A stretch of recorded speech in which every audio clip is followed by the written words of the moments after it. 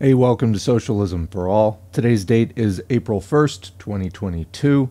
And this weekend, I'm picking up the Hangin with the Sockdem Gang series, which I have not done in several months.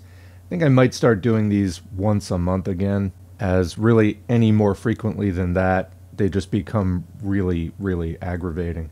Anyway, this video is a commentary and reaction from a Marxist perspective to David Pakman's Democracy in Peril if Republicans win the House. If you like this video, please click like and subscribe, and consider supporting on Patreon at patreon.com/socialismforall. There's a link to Patreon in the video description. So I started out this weekend's Sockdem Gang series with a Kyle Kulinski video. My usual methodology applied. Basically, I go to the Secular Talk Kyle Kulinski channel, and I look at the linked channels, and then I go through their recent videos and see if anything grabs me. And we did get a decent haul this weekend.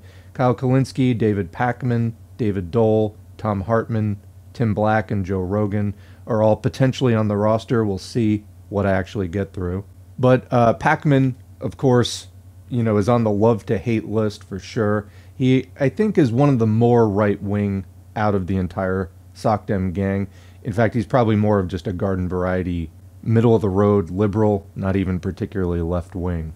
So the Kyle Kulinski video had to do with AOC basically warning Joe Biden and the other Democrats, hey, if you don't do like at least a tenth of the things that you promised to do in the 2020 elections, you're going to get trounced. We are going to get trounced in 2022. But, my basic response to that is the Democrats are there to run protection for capitalism, and the people behind their party are going to fund them whether they win or not, because they fund both sides, because keeping the conflict between the Democrats and the Republicans, rather than having the Democrats ally with the left, enact broad popular reforms, and put the Republicans out of business, as easily could be done, that's not in the interests of the people, the big money that backs the Democratic and Republican parties. But we'll get into that as we got into it in the last video. Here, critiquing Pakman on the Democrats' same old song and dance about democracy's in peril. It's the most important election of our lifetimes. Stop me if you've heard this one. If the Republicans win, this and that. And I'm not saying that the Republicans aren't frighteningly right-wing. They are. It's disturbing. But what are Democrats doing about it? They could send the Republicans to the dustbin of history. As the saying goes, if U.S. politics were for real, one of the parties would do universal health care and the other one would never get elected again. Well, the Democrats could do that. It's been proposed to them many times. They actively refuse it with everything that they have. Well, so I guess I'm tired of the squawking then from them about this when they're the ones primarily standing in the way of doing something about the Republican Party. Locked and loaded, let's get into Pakman. One of the things I try to avoid on this show is to be hyperbolic. And when people are going crazy about something and it's really no big deal, I try to just say, this is really not that big of a deal. Let's talk about it, but let's talk about it in sort of sober and reasonable terms. But that is very much not the case when it comes to the peril that is on the horizon if Republicans were to win the 2022 midterm elections in what are just a few months now, quite frankly. And when I say democracy is in jeopardy if Republicans take the House in 2022, I say it with the caveat that this is not a hyperbolic claim. And increasingly, I mean, the bad thing is that democracy is in peril if Republicans win. The good thing is increasingly people are understanding this peril and this risk. Republicans and Democrats, who are so similar on so many issues, we've talked about it before. Here's a whole bunch of issues on which there's really no significant difference between Republicans and Democrats. How could it be that if Republicans take one chamber of Congress, it would have such a major impact? And the answer is that it is because of the destructive potential that the series of events that could be unleashed by Republicans taking control of the House is so significant that it could be the catalyst for a disaster for democracy. And let's just think it through. Okay, before we start to think it through, and I will grant Pakman that we have not heard his specific pitch yet. Let's just recap what has been said so far. So basically, I would say that if, AOC was making the positive warning to Biden, hey, do something for people, kind of like you said you would, that's why they fucking voted for you. And if you don't, that's why they won't vote for you. Pakman is playing side B, if you will, of this particular record, which is but Trump, or, but the Republicans, but Bush, but Romney, whatever. It's, but look how bad the Republicans are. Again, I'm not saying that they're not alarmingly bad, but my real question to anyone supporting the Democrats is, let's say for a minute that everything that Pakman is saying is true about the threat to democracy, this and that. I mean, the actual fact is that democracy is already long gone in the United States. It does not exist. Maybe at the local level in some places, or on, statewide ballot questions, things like that. But as far as the level he's talking about, Congress, that's that ship has sailed. The Princeton study on democracy found, I think it was Congress was the worst. It was like 98% of the races are just won by whoever spends the most money. That's not a fucking democracy. That's called buying elections. Okay, but let's take a more general premise that if the Republicans win the House, specifically as Pakman is saying, in 2022, then something very bad will happen. As bad as things are now, they're going to get worse. And yeah, I could see that. Republicans are always trying to come up with new, really awful things to do. And we already have enough really awful things happening that need to be undone as it is. I don't, want any more bad things to be happening in the United States, certainly. But when was the last time that the United States was not in this position? Okay, if we go back 20 years, we had Bush and Cheney and the outbreak of the global war on terror, which was a war of aggression by the United States for oil, for minerals, for geopolitical ends. Okay, so that's going 20 years back. 30 years back, you have Newt Gingrich, the Republican Revolution. Before that is Reagan. We've been in this position for like 40 years.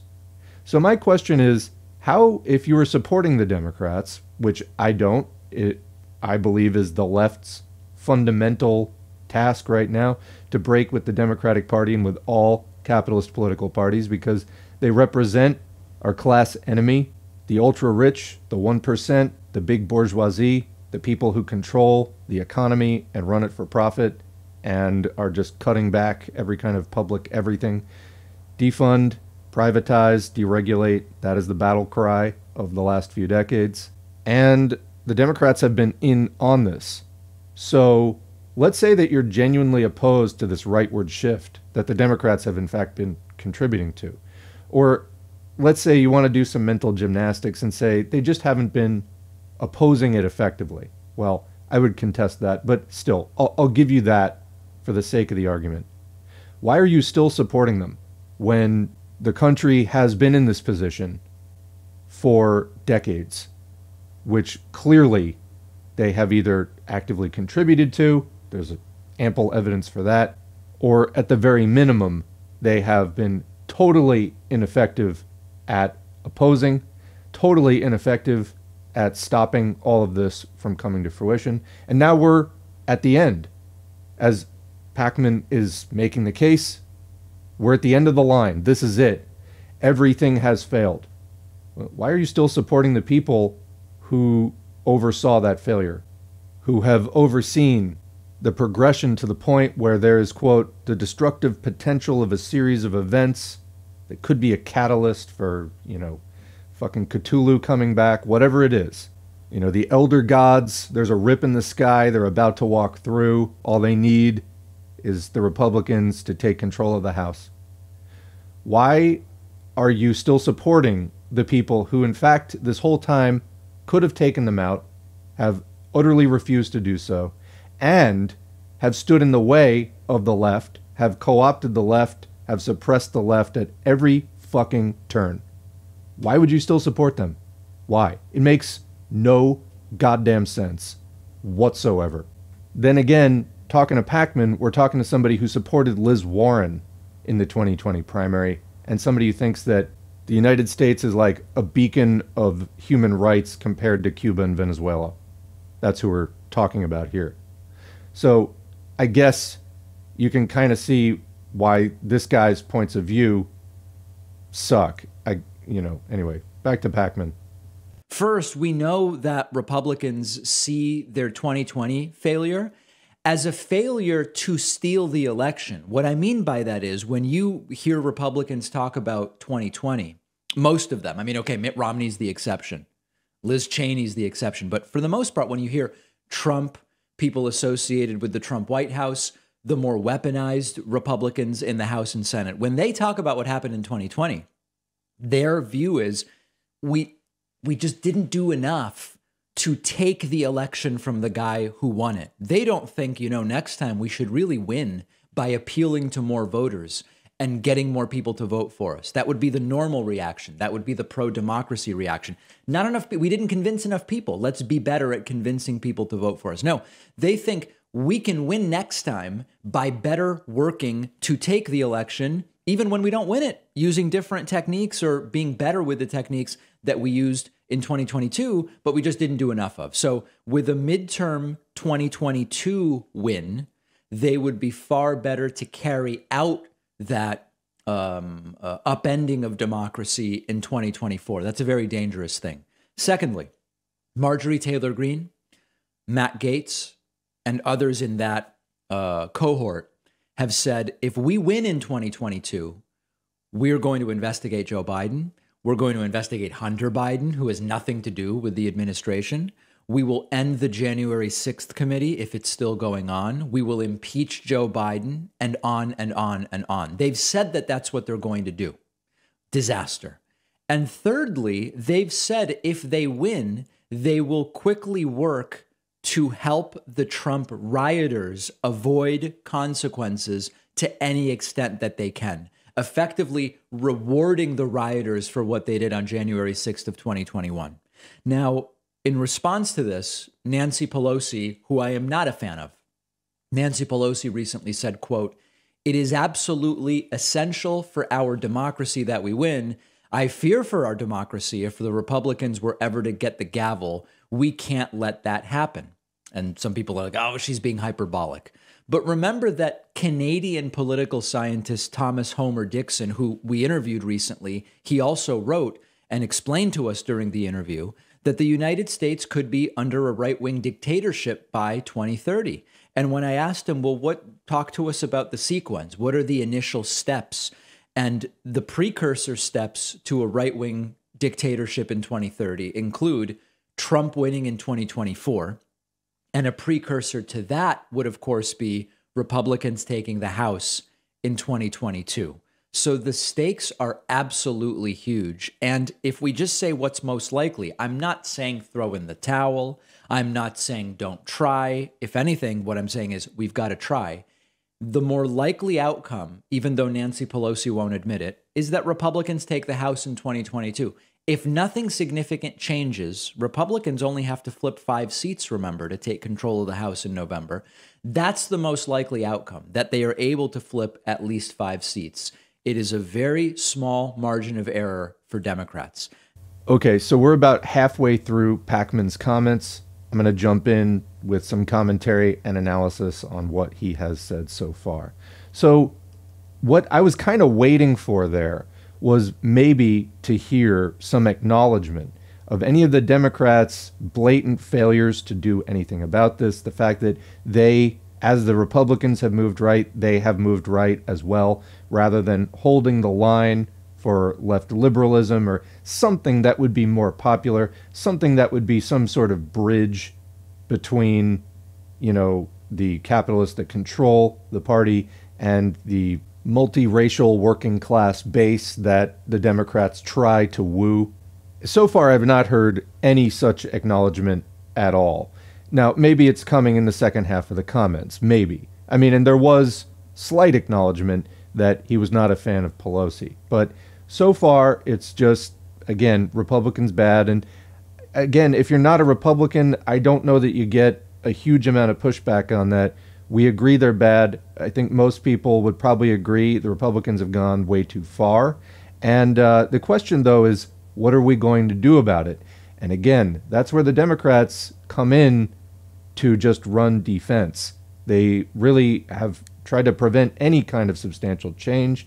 If you need to be brushed up on this, go back and listen to the last video, the commentary on the Kyle Kulinski AOC video, because I went into it in great detail there. But anyway, these 3 points. So the Republicans, or some of the leading Republicans, the far-right reactionaries, see the failure in 2020 as a failure to steal the election. So in other words, they know they lost, but they really consider the fact that they weren't able to scam their way out of the loss as the major problem. Okay, that's really concerning. I, too, would like to live in a country without fascism. Of course, this is what capitalism in crisis starts to generate. But okay, yes, I agree. I think that that's a problem. But these people exist now. What is your solution? Just blaming voters for not voting for crap, you know, what the Democrats are offering is just lies. You know, blaming voters for not showing up to basically indict ourselves, to insult our own intelligence, that's not a solution. So what's your solution? Maybe that's coming in the second half. I mean, again, you can't really look at the situation without acknowledging the active role that Democrats have played in preventing any substantial change which could sweep away the Republican Party from coming into being. So point 2, the Republicans say that if they get the House, they will investigate Joe Biden, Hunter Biden, and try to impeach Joe Biden. So about this, Pakman merely says, quote, disaster. There's no explanation at all.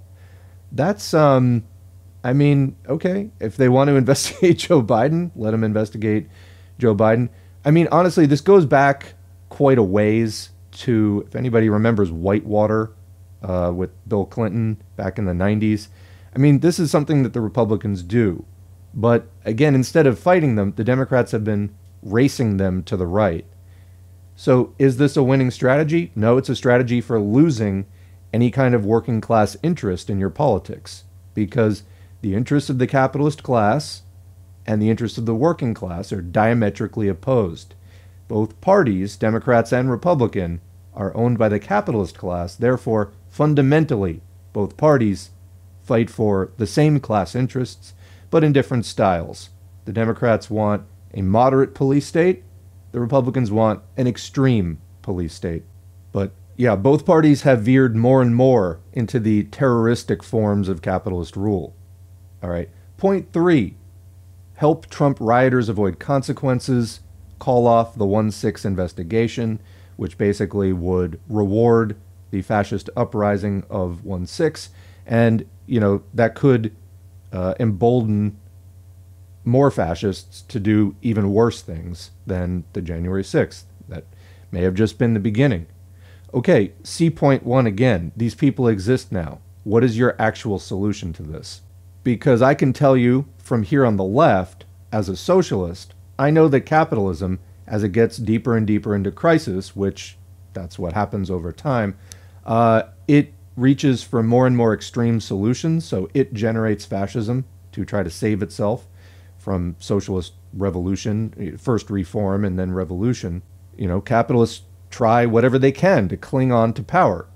Okay, I can tell you that my solution as a socialist is to get us out of this system that's creating massive wealth inequality and all kinds of instability, social, economic, etc., generates sexist, racist, homophobic, transphobic, all kinds of bigoted ideologies in order to scapegoat different groups and create conflict within factions of the working class to basically keep the spotlight off of the capitalist class, which is actually the, you know, should be the actual focus point. It's actually the root cause of all these problems, is this property system that allows industry to be run privately for profit, exploiting the vast majority of the population.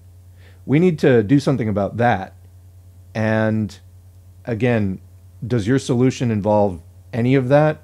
Of course it doesn't. So what I'm telling you is that your solution cannot possibly work, And please stop acting like it is, and stop trying to convince people that it could possibly work, because it just simply can't.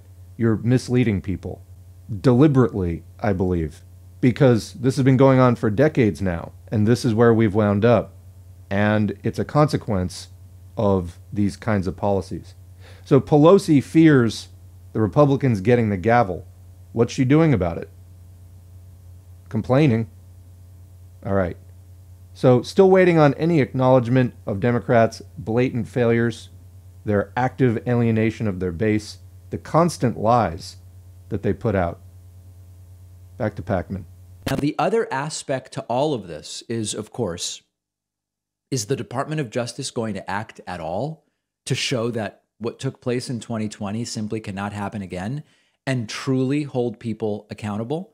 I have no emotional investment in Merrick Garland one way or the other, but it's increasingly looking like Merrick Garland is sort of spineless. And we're going to talk later. Trump is again asking Putin to help him find dirt on people. This time, Hunter Biden. We'll talk about that a little bit later in the show. But it doesn't seem Merrick Garland wants to do anything. We've got these Manhattan investigators who resigned, including Mark Pomerantz, saying, we had good evidence that Trump committed crimes. If we tried some of these cases, we would likely win. But it doesn't seem any charges are coming there, and multiple prosecutors have resigned as a result. A federal judge recently said, and we talked about it earlier this week, it's pretty apparent that Donald Trump committed felonies, and yet, what? Nothing? The Department of Justice seems to be completely feckless, and you have to understand that this is bigger than just Merrick Garland. In general, number one, the checks and balances that we have are checks and balances, but they never accounted for someone like Trump. They just didn't. And we talked about this during the Trump era. And the federal bureaucracy in general has never really held presidents accountable in any serious way. So about 10 different things have to happen, including Democrats earning more votes, the DOJ taking this seriously, and unfortunately, it sort of seems like many Democrats are more willing to allow the possibility of democracy dying than to take the gloves off and saying, hey, you know what? We do have to do some unprecedented things, but that's because we've already had unprecedented circumstances. The Trump presidency was already unprecedented. And when that's the case, you might have to take unprecedented action. Very scary times ahead. And it is not hyperbolic to say that democracy is in peril. As yet another example of this, let's talk about yet another request from Donald Trump to Vladimir Putin. Before we do that and switch into casual mode, I guess, at the Pakman Show, let's again pause to digest some of what's been said. So a lot of quotes in here. The other aspect is the Department of Justice is basically being inactive. Okay. Is Pakman surprised about this? I don't really understand. I mean, by his own admission, he knows that the federal bureaucracy has never held presidents accountable in any serious way. Okay, so is Merrick Garland actually spineless and feckless, or is he just complicit in a system that was basically set up, you know, to administrate and govern and try to expand a basically immoral, corrupt system which is based on exploitation of labor, of resources and nature, of animals and so forth. Like, that's what the system does.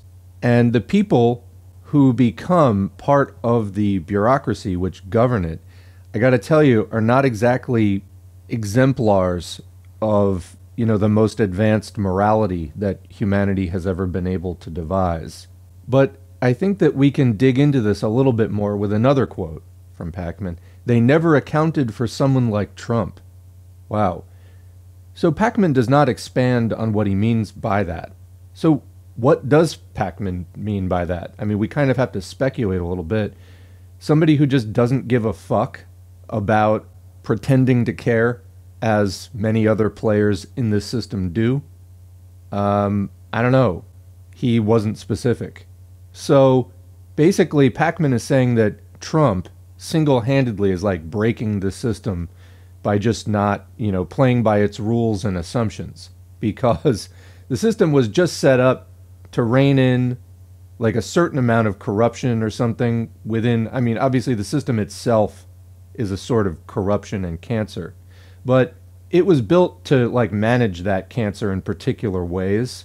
And I guess he's saying that Trump is just so audacious. He's knocking over the little velvet rope barriers that they have set up, and the few ushers that the system is equipped with are just not prepared to deal with somebody so audacious that would not be shamed by such ungentlemanly and, dishonorable actions. Sir, you have disgraced our system. Yeah, whatever. This is the stage of capitalism we're in, and Trump is a representative of it. If the system is not prepared to rein people like that in, then yes, you have to face the destruction of that system at the hands of people like him, because the system has entered a sort of death spiral. So this whole thing, quote, Trump was unprecedented. Fucking Bush was unprecedented. Reagan was unprecedented. What have Democrats been doing about any of this? Moving to the right along with them. So as Pakman says, quote, Democrats are willing to face the possibility of democracy dying. So again, newsflash to, another pundit in the field. Democracy's already dead. I'm sure you actually know that, but you're still pretending like it isn't. But yeah, there is no functioning democracy, not really, in the United States already. You have refused to come to terms with that. You're still promoting the illusion that there's something there for people to hang on to. There hasn't been for a while now. So I guess this raises the question for people like Pakman, is there ever an end? Do they ever stop clinging to the Democratic Party as the system goes further and further down the spiral? I don't know. Doesn't matter. We have to organize around these people. What we're doing, it's not going to involve them. It can involve them if they renounce their ways and come and join us and, let go, abandon these strategies that are totally counterproductive and have contributed to the kind of situation that we're in now, but definitely not before that. Anyway, let's go back now to Casual Friday Pakman number 2, to finish out the comments. One of our sponsors is Blinkist, who's been supporting the David. Oh, so actually that's just a commercial. So that's all we get out of Pakman. Nothing really there, as per usual, I guess, with David Pakman. But I was expecting more. I don't know what else to say. I guess I'll just say the basic point that I think that, if nothing else, everyone in the U.S. left needs to learn. The fundamental task of the U.S. left is to detach completely from the Democratic Party and from all capitalist parties. Essentially, we need to recreate the Bernie moment, the stadium-filling mass movement around issues of reform in the interest of working-class people, to take that as far as we possibly can, inject as much of a militant character into that as possible, take it to the limits of capitalism, and then beyond, rallying support for abolishing capitalism entirely. But we're still kind of at that point of needing to coalesce that coalition. And what can I say? It's got to happen. I'm calling for it. I'm ready for it. I'm ready to support it when it happens. There's a lot of fakers, bullshitters out there, grifters, but eventually this will happen. And we just got to take it as far as we possibly can when it does come. Anyway, that's it from me. What do you think? Leave a question or comment below. We'll continue the discussion there as always. Otherwise, thanks for listening. Thanks to the current patrons whose names are on the screen. If you'd like to get your name on the screen, head to patreon.com/socialismforall. You can sign up for as little as $2 a month or more, whatever you see fit.